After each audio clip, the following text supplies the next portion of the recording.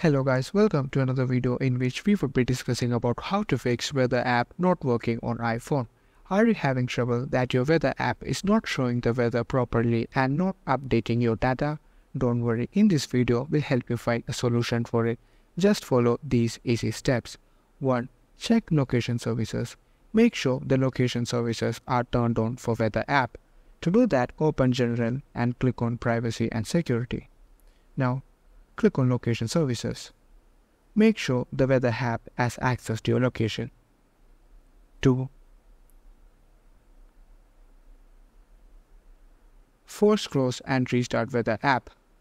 To force close and restart the weather app, open the weather app, swipe all the way up and close it.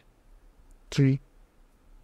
Check internet connection. Ensure your phone has a stable internet connection, either by Wi-Fi or cellular data. If not, try switching to a better connection. 4. Restart your iPhone.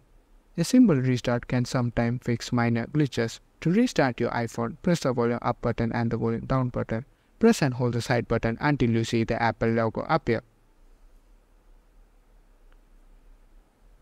5. Update your iPhone. Ensure your iPhone is running on the latest version of iOS. To do that, go to Settings, click on General and then Software Update.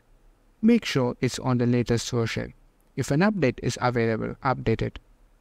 Even after doing all this, if you are still not able to find a solution, it's better that you contact Apple support.